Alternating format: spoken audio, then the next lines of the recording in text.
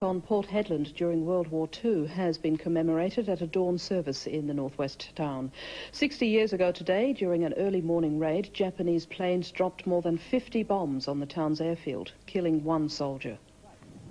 In 1942, Japanese bombers struck Darwin and Broome, and on the 30th of July of that year, Port Hedland was the target. The local aerodrome was being defended by the Volunteer Defence Corps and regular troops, among them Private Phil Aitchison, now 90, who saw 9 aircraft approaching the base. I looked up and I saw these planes, and I knew damn well they was Japs.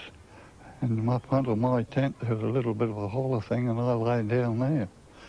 And that's when the bombs started to go off. Just metres from where he took cover, 19-year-old Private John Adams was fatally wounded by shrapnel from a daisy cutter bomb.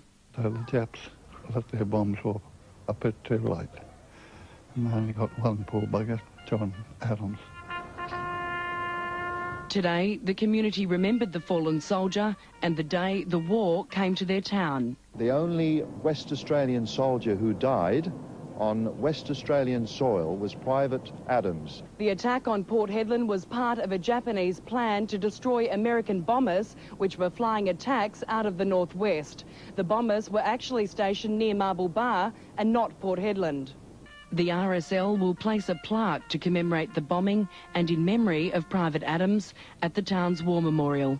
Jane Grljusich, ABC News, Port Hedland.